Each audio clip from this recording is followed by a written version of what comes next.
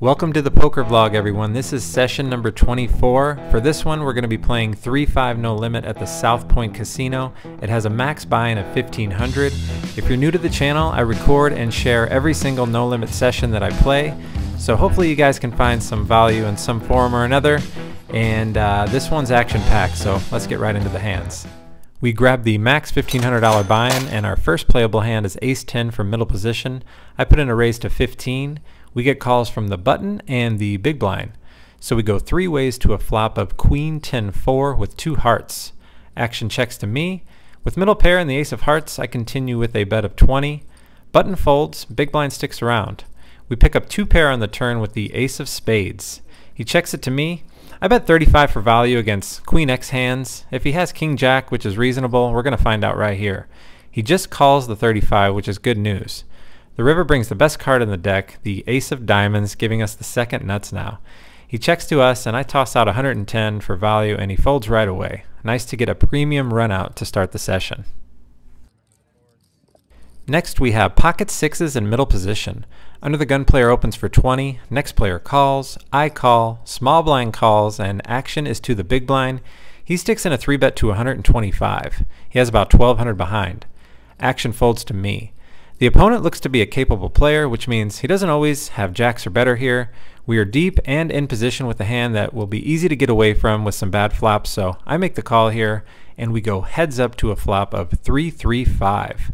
Great flop for our actual hand and calling range, as I'm more likely to have pocket fives or pocket threes.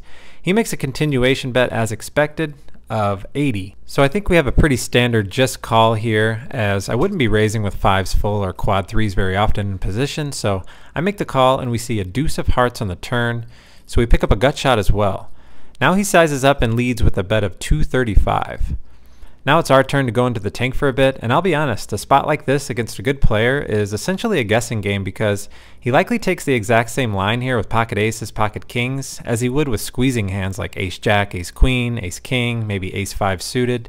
So I eventually decide on a call here, and the river brings a 7 of diamonds, shouldn't be any help. He's in the tank for about 10 seconds. Is he going to pull the trigger here and jam it? He does not. He eventually checks, and I check back. He says ace high, shows ace king, so luckily we were on the right side of this one and take down a nice pot. Next we have 6-7 suited from under the gun. I'm in an aggressive mood, so I open the action for 15. We get 4 callers, so we go 5 ways to a flop of 6-3-3 with 2 hearts. Action checks to us, and I lead with a bet of 40. Next player calls, and the small blind calls as well. 3 of us now to an 8 of hearts on the turn. The flush gets there. I'm done with it if anyone bets. However, the small blind checks, I check, and the last opponent checks. I think the small blind is most likely to have a flush here. I think the last opponent would bet if he hit the hearts. So river brings a 3 of clubs, giving us a full house now. Small blind checks. I make a small value bet of 50 against flushes. Next player folds, and the small blind does indeed have the Queen 7 of hearts, but folds it face up. So we get a free lucky river card and pick up another nice pot. Very next hand, it's our big blind with the 5-8 of spades. Under the gun opens for 15. 3 players call. I call the 10 more to close the action, and again we go 5 ways to a flop of Queen Jack 9 with 2 spades. So pretty sweet flop with a gut shot and a flush draw. I check, and under the gun player fires out an overbet of 105. Button makes the call, and it's back on us. With this size bet and a caller in the middle, we could very well be drawing dead to each of our draws. Even if our flush is live, I don't think either opponent is going to pay me off, so I decide to lay this one down. The board actually runs out like a blank on the turn and an 8 on the river, and the under the gun player did show Queen 10 of spades, and the other player showed ace 10, so we were pretty much drawing dead to a 10 for the idiot end of the straight. So luckily we got out of that one, only losing 15 bucks. Next we have the 5-8 of clubs on the button. Middle position player opens for 20. 1 player calls. You know I love these hands in position. I make the call, and big blind calls as well. We go 4 ways to a flop of 8-7-4 with 2 hearts. So we have top pair and a gutter. Checks to the preflop raiser, who bets 40. Next player folds. I'm not going anywhere just yet. I call, and the big blind calls. Down to 3 of us now, and we see a 10 of clubs on the turn. Both players check it to me this time. I should probably check back here for a free one, but in the moment, I think I might have the best hand. I bet 110 to charge flush draws, and surprisingly, both players call. I'm most concerned with the small blind calling my bet with another player behind, so we're looking for some help on the river here. We don't get it though. The river is actually the worst, bringing the ace of diamonds. Now an ace high flush gets there with the top pair of aces, so both players check to me. Tough spot to turn my hand into a bluff, as I think one of my opponents hit this card, so I check back, and big blind shows queens, and the original raiser shows pocket jacks, so we actually did hit the perfect bluff card, but couldn't pull the trigger. I think I made a mistake though by betting the turn on that one, because I really wasn't sure if I was betting for value, so I need to be barreling the river if I decide to bet that turn. Lesson learned. 10 minutes later, we have queen jack suited from under the gun +1. Under the gun player limps, and I raise to 20. Hijack, button, and under the gun limper make the call. We go 4 ways to a flop of queen 6-4 with 2 clubs. So we flop top pair, but no redraw. Action checks to me, and I bet 75 to deny equity against straight and flush draws. Next player, who I know well, makes the call. Other players fold, and we go heads up to a 5 of diamonds on the turn. I don't like this card one bit. It's all over this opponent's range for sure. I check for pot control and honestly just had a bad feeling. He fires out a big bet, 225, action back on us. Not a great spot to be calling here when I think he, at the very worst, has a semi-bluff. We're completely dead to all of his value hands like straights and sets, so I make the laydown here and ask Coach C to show the bluff. Come on, Cedric. Come on, Cedric. Cedric, for the vlog, come on. Let me show you a bluff. Yeah. Right there. He's showing. We only get to see one, but it's a 7 of clubs. It's a big card. Could be losing to 7-8, 3-7, 5-7 as a semi-bluff, maybe queen 7 of clubs, but I think that's a good laydown overall. Nice hand, sir. Next we have king jack suited from under the gun +1. $10 button straddle is on. I open for 40. Player on my left calls and everyone else folds. We go heads up to a flop of ace 3-5 rainbow. We've got nothing but a good flop for our early position raising range. I don't think my opponent has many ace X hands to be calling 40 from early position, and he likely 3-bets with ace king. He can reasonably have ace queen, but I think a medium-sized pair is the most likely, so I lead for a bet of 50 to rep an ace. He's nice enough to show the pocket 10s as he lays it down. Even though he had the best hand at the moment, it's a good laydown in the long run, as he's crushed most of the time there against bigger overpairs and ace king. I just happen to be at the bottom of my range on that one. A few hands later, we have pocket 9s in the small blind. Under the gun straddle for $10 is on. One player limps, and it folds to us. I'll mix in flatting and raising here. I think we have the best hand. I take the aggressive route and make it 40 to play, and hoping to narrow down the field a bit, but the big blind and straddler and limper all make the call. So we go 4 ways to a glorious flop. 9, 7, deuce, rainbow. We flop the nuts on a beautiful board. Not worried about any bigger sets getting there, so I decide to check this one, hoping to induce a bet or let an opponent hit some overcards. Unfortunately, all 3 players check behind. We get a queen of hearts on the turn. Time to get some money in there now. Maybe someone hit a queen. I make a small bet of 50. Player on my left calls, and the other 2 fold. The river is probably the worst card in the deck, bringing the king of hearts, so it does complete both straight and flush draws. I still think I should be betting for value to target hands like queen 10, queen jack, king queen, ace queen, so I make a bet of 110. He goes into the tank for a bit and decides on a raise to 310. 200 more to call for us now. Now it's our turn in the tank. After some thought, I just don't think this opponent is going for value with 2 pair here, and I need to give him credit for calling 50 on the turn. With 2 opponents behind for having a pretty good draw, I should probably be calling some of the time here, but do eventually find the fold button and show him the set. And my man is nice enough again to show the camera the nuts with ace 4 of hearts. Even though we didn't get a nice result on that one, I still like the check on the flop. I think my bet size on the turn was a mistake. However, I think half the pot or 2/3 pot would have been better. Next, we are in the big blind with pocket jacks. Player in middle position opens for 20, button calls, and action's on us. We've been aggressive all night, so let's stick with it, although sometimes I will mix in flatting with jacks from the big blind. I decide to put in the 3-bet to 80. It's back to the original raiser who wants to play for more. Sticks out a 4-bet to 250. Action folds to us.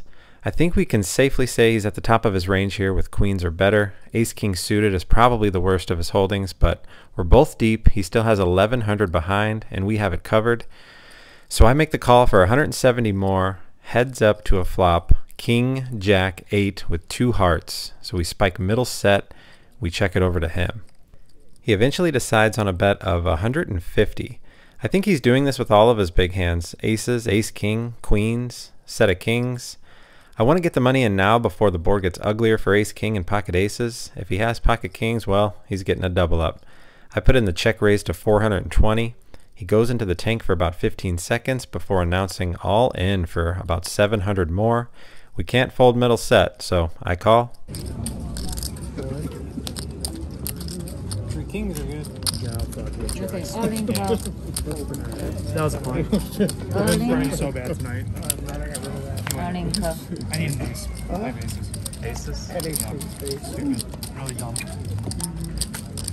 So we get lucky to spike the jack against pocket aces there. He could have just as easily had pocket kings, then we're on the other side of a $2,700 pot or so. But we get the clean run out, 3 of diamonds, 8 of diamonds, dodge the ace, and pick up a huge one there. Just 20 minutes later, jacks are back. We are under the gun this time and open for 15. 3 players call the 15, and action gets to the small blind, who puts in a 3-bet to 70. I haven't seen this player 3-bet yet, and he has about 2,500 behind. Similar to last hand, I feel like we're in a set mining situation here. I make the call, and that brings in all 3 of the other opponents. We're in a great game here.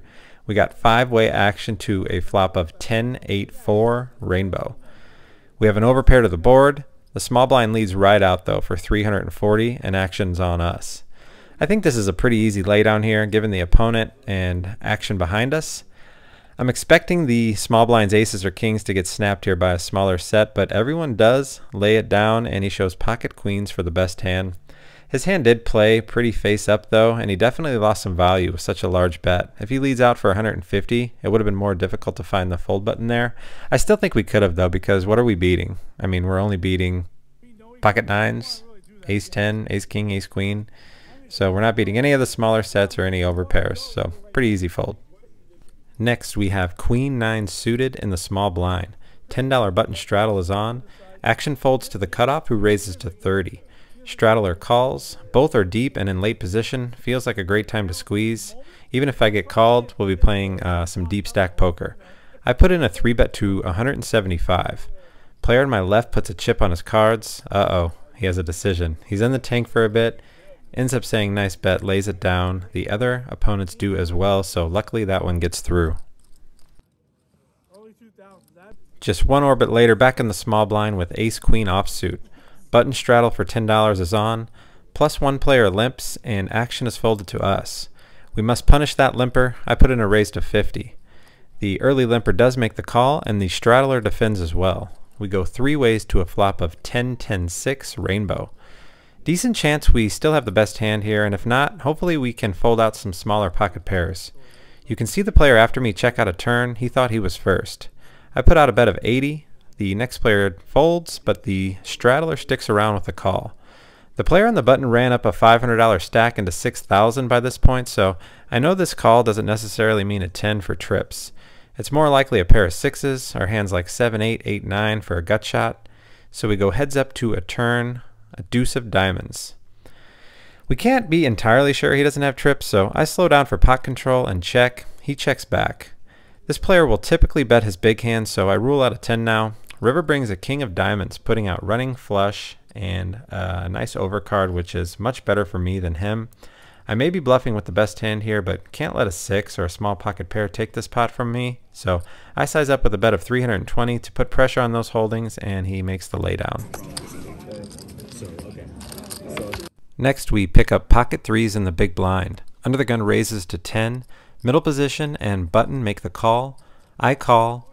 We go 4 ways to a flop of Jack, Jack 3, rainbow. We flop a full house. I lead right out into the field for 15. Next player folds. Middle position player calls, and button folds. Feels like my opponent has a jack. After all, I have both 3s, so that makes the most sense. The turn brings a 9 of spades. Now I check it to him to induce a bet. I expect him to bet with or without a jack, to be honest, but he doesn't. He checks it back. River brings an 8 of hearts. I still think he likely has a jack. Maybe he just checked back for deception. So now I lead for 50 for value on the river. And to my surprise, he gathers out a raise to 200. What just happened here? He called 10 pre-flop for middle position, called my flop bet, so ace jack, king jack, queen jack, 10 jack all makes sense. And the way this hand played out, that's the range of hands that I think he's most likely to have, so I decide to go for more value, and I put in a 3-bet to 500 to target those trip jack holdings. He goes into the tank, which is good news. Okay, before we see the result of this hand, let's talk about how bad of a raise I decided this really is, because why is he raising on the river here? It's either a bluff or it's for value, right? So what are his value hands?